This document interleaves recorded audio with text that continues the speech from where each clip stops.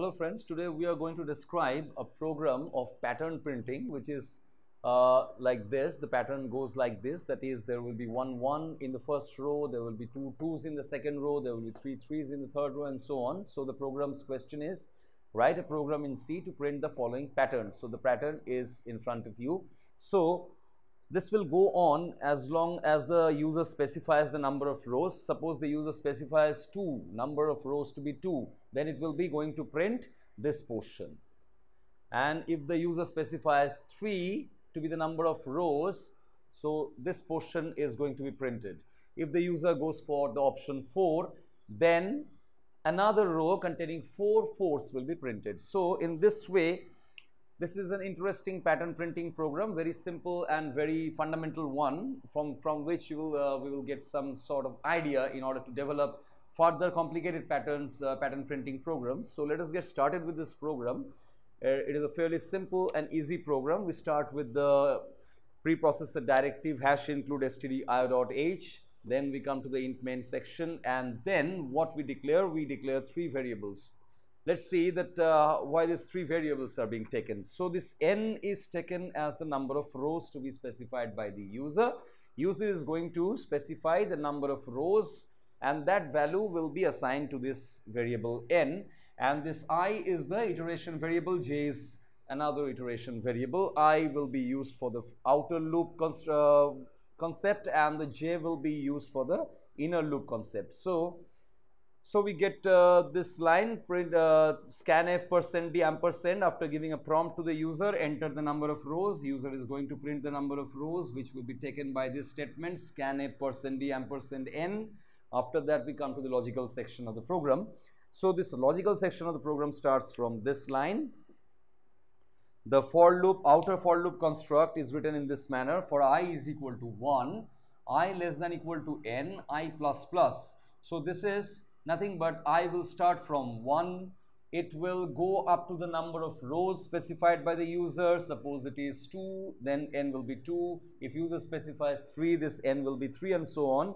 And this is the incremental portion. This is the modification portion, and which we have used it as an increment operation. So after that, we come to the inner loop section, that is the inside the first outer for loop. We come to the inner loop. Inner loop goes like this: for j is equal to 1, j less than equal to I, j plus plus. You can just recall from the other programs in the previous classes, in the previous videos, where we have studied that this I will be controlled by the n variable, and this j will be controlled by the outer loop variable. So I is going to control this inner loop variable. So j is equal to 1, j goes as long as I is there. So I will dictate how much j will go. So j will be checked with I, then j plus plus, and after that a single line inside the inner for loop, and that is printf %d \t.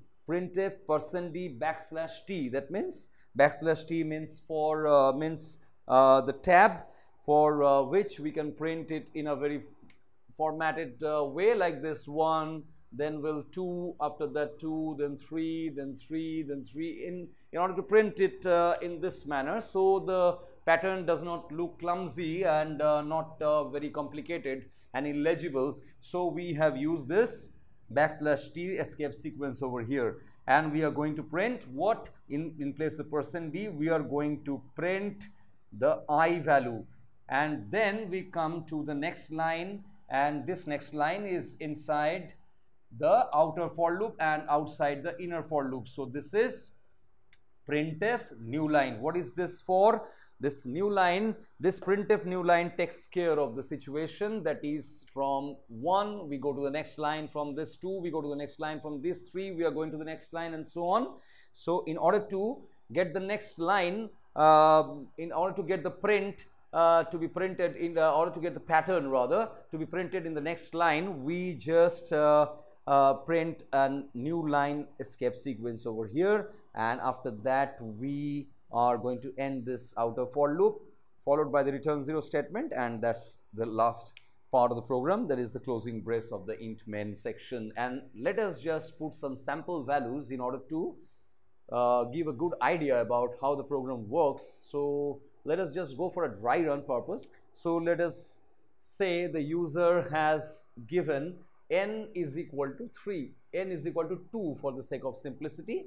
Suppose n is equal to 2, and this n is equal to 2 means the user wants to print this line and this line. So the pattern expected is like this. So let's see whether this program can bring this pattern into picture. So let us see, let us verify.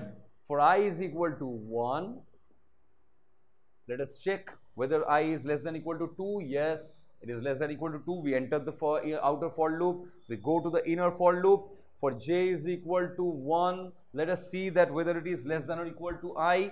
J is less than equal to I, that is I is 1, j is also 1. So this condition is also satisfied. We come to the inner loop and print what is there, %di. So we are going to print I over here. So let's now get it printed over here.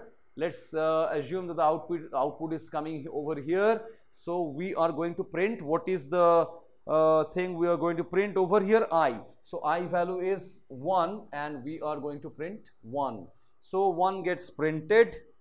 After that j is incremented, j becomes 2, which is definitely not less than equal to 1, or that's why the condition is not satisfied. It goes out, the program control goes out of the j loop and comes to this line, printf new line. So this new line brings the cursor over here.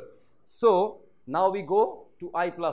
We increment I by unity, I becomes 2, which is definitely less than equal to 2. So this condition satisfied previously, this condition also satisfies, and we get into the inner loop. So let's see whether we can enter the inner loop. J is equal to 1, less than equal to I, yes. So we get inside the innermost loop and we print the I value. What is the I value? I value is 2. So we get the 2 printed in the next line because the control passed to the, because the cursor passed to the next line. So this 2 will be printed over here.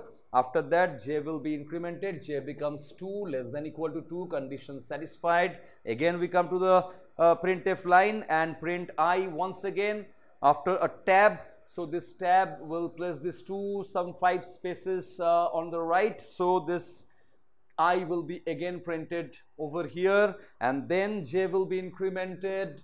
J becomes 3, less than equal to 2. No, the condition is not satisfied. The control of the program goes out of the j loop, and then we come to this new line. So the cursor goes to the next line. So let us see, by incrementing I by unity, what we will get. I was 2 previously, now I becomes 3. So I is definitely not less than equal to 2. So this condition is not satisfied. The control of the program goes out of the outer loop. We come to this section, return 0 and then closing brace. So let's see what gets printed as an output. So the output has been printed in this manner. So 1 in the first row and 2 2s in the second row, and our expected output was something which is very similar to this one, and exactly this printout, this output will be equal to this expected result. So our program runs the way as it is expected, as it was expected rather,